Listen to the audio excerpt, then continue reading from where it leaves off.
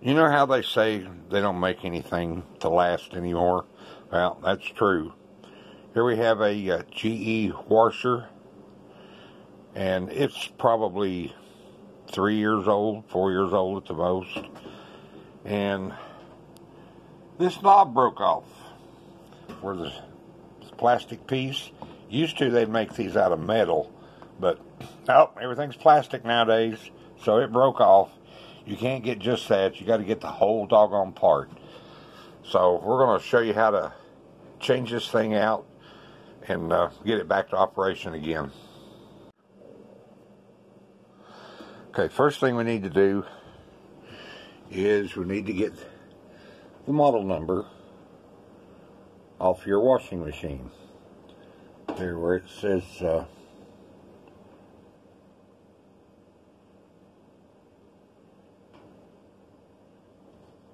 if I can get it focused in here.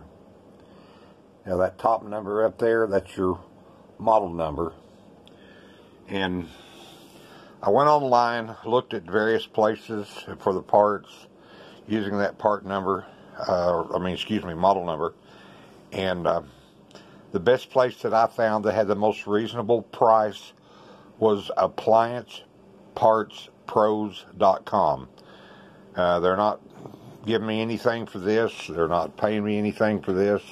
I'm just saying that they were very cordial and very helpful in placing my order and making sure I got the right part. So I ordered it from them, and here we go. It's a genuine GE appliance part, and there's the part number on it there. W is in William, H is in Henry, 1 and 2, X is in X-ray, 10479, and that's your load size. Basically, it's a little diaphragm unit. So we're going to take this thing apart and show you how to replace it. So on the back there are 3 screws, 1/4-inch hex head. Are you going to focus or not here? Yellow focus. There's one here, one in the middle, and one on the end. And it just takes a 1/4-inch nut driver to take these things off. So let me get them off here and I'll bring you back. Okay, we've got our 3 1/4-inch hex heads out, and now we should be able to take this whole assembly and tilt it forward. Should have a little catch under here to hold it in place. Yep, I'll take 2 hands. Hang on. Okay, so to get this off, you tilt it forward, slide it just a little bit that direction, and it'll come right off. So, I mean, this is fairly simple here. We've got us a little rubber hose that we've got to pull off. You've got a 3-wire connection right here that you've got to come out. And then to get this in here, let's see. Looks like a little latch.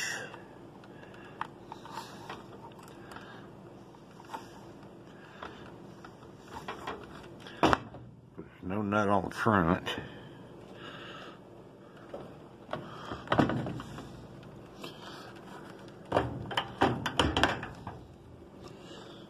Yeah, let me play around. Well, let me look at the new one here, and then I'll come back here and we'll figure out how to get that out. Okay, what you have to do is take a little screwdriver and just gently push down on this little piece of plastic. And then while you push it down, rotate this counterclockwise, and it comes right out. And then take our new one, and of course there's a little locking tab right here. So we'll take our new one, sit it in here crossways. So we've got these 2 tabs here. It's got to line up in here. So we push her down here, get her flush, and we rotate it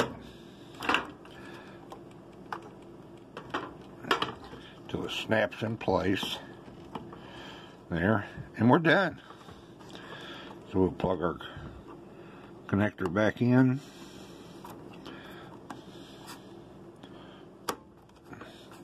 And our little rubber hose back in.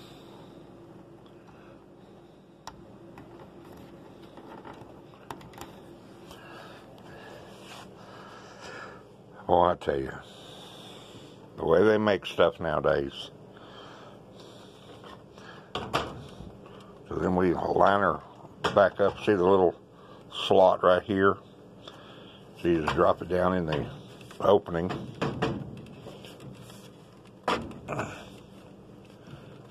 Get this side drop in. There we go. And then, before that lip hits over there, you pull it toward you. Like so. Drop her back into place. Then we'll put our screws back in. Now when you go to put these screws back in, do not use a drill, because this is going into plastic and you'll strip it out real easy. Use a little handheld nut driver like I'm using here, and you'll feel it when it gets snug, but don't over tighten it or you will break that plastic on here, and then you have to buy a whole new piece here, or JB weld it, super glue it, or whatever. But now all we got to do is put our knob back on there, and we're ready to rock and roll. Okay, let's move these goodies out of the way. So here's the original knob. There's the little piece of plastic that broke off, so just take a pair of needle nose pliers, grasp it firmly, and pull it out. And there we have that out. So now we can line up the slot here with the slot on the knob, just like so. Push her down, and so now you can set your load level again.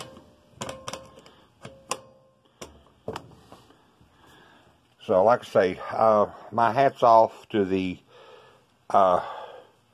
speedy delivery of the parts from appliancepartspros.com, and I want to thank them very much for reasonable pricing and expedient shipping. So we've got our washer back up and running, and I hope this little video, if you have a GE and you run into a situation like that, then like I say, I recommend appliancepartspros.com as far as getting your parts from there.